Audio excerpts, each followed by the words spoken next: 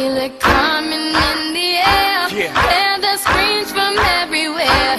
I'm addicted to. Okay. Smile. All right. Phyllis Spencer. This is Phyllis Spencer-Belz reporting from Native News from Anchorage, where we all work together for peace, quality, and justice. There we go. All right. Okay. So first one, obviously, what happened today? We had a little child, a 9-year-old girl, here at Fairview Elementary School that was supposed to be picked up by a family member and was not here when the family member came to pick her up. Her mother's out of town in Seattle.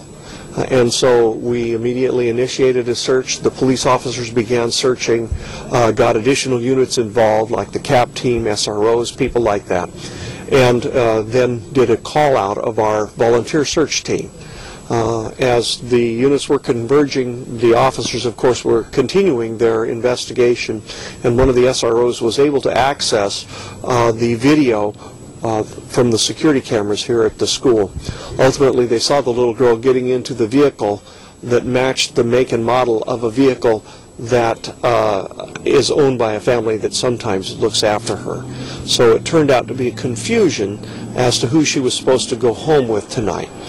The important thing is we were able to respond, and the response was good and quick. Our big concern in these kind of cases is the fact that children's lifespan is often measured in minutes when they're truly abducted. Had we information about an abduction, then we would have declared an Amber Alert. But since we did not have that information at this time, we did not declare an Amber Alert.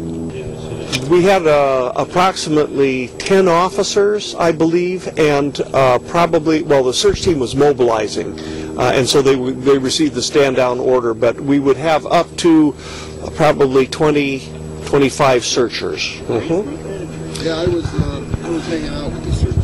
Especially this time of day, on a nice, clear, sunny day outside, I wanted to go out and search.